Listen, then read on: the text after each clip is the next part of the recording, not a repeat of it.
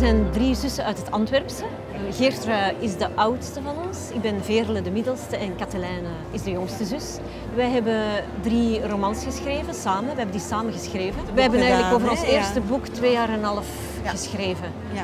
Het tweede boek 2 jaar en dit laatste boek, dat is een beetje langer. Ja, toch bijna 3 jaar. Ja, dit laatste boek dat was toch wel een beetje een zware zwangerschap en een serieuze bevalling. Een zesling. Eigenlijk hadden wij niet de ambitie om te schrijven. Dat is eigenlijk gebeurd doordat we... dat is eigenlijk heel gek gebeurd. We waren samen in Parijs en we liepen daar rond en we zagen eigenlijk een huis. En we begonnen daarover te fantaseren, over dat huis. En die nacht droomden wij ook over Parijs en over die buurt en over de tijd van de schilders in de 19e eeuw. De tijd van de schilders als Monet en Manet. En wij droomden alle 3. Eigenlijk bijna tegelijkertijd daarover. Dat was heel speciaal. Ja, dat was gek. Dat vormde eigenlijk een verhaal. En dan zei ik eigenlijk een beetje om te lachen van, we zouden er eigenlijk gewoon een boek over moeten schrijven. En dat zijn we dan ook wel echt begonnen. Het is zo dat wij dan elk in een eigen personage kruipen. We beleven dat personage alsof we dat zelf zijn. En we beginnen dan te schrijven vanuit ons eigen personage. En we leggen dan dat verhaal samen. En elke week komen wij samen en dan groeit dat meer en meer, dat verhaal. We spelen dat dan eigenlijk ook uit in een soort toneeltjes, waardoor dat eigenlijk niet, dat we dat niet moeten verzinnen, maar dat vormt zichzelf. Het vormt zichzelf en het wordt meer en meer een verhaal.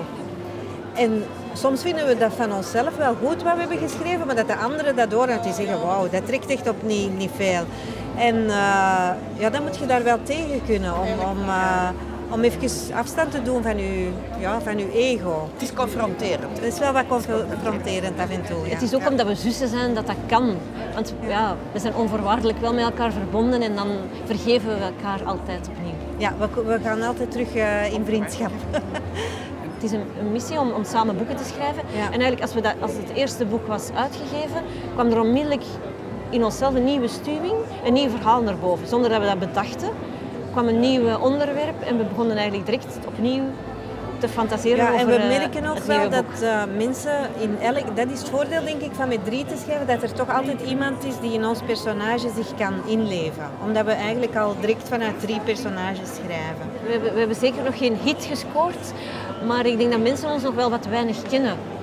En dat we moeten, dat het eigenlijk gewoon kwestie is van wat meer naar buiten te komen. Wij hebben ook elk nog een eigen beroep en we zijn zo nogal timide ook. We durven niet zo direct zeggen van wauw, dat moeten we meer leren. En ik denk dat dat dan wel... Maar wij hebben wel echt het gevoel dat wij echt wel nog... Dat steeds beter. Ja, dat we steeds beter en de verhalen blijven wel komen, hè? De verhalen blijven komen. Klopt. Wij schrijven heel intuïtief. Ja, we schrijven intuïtief.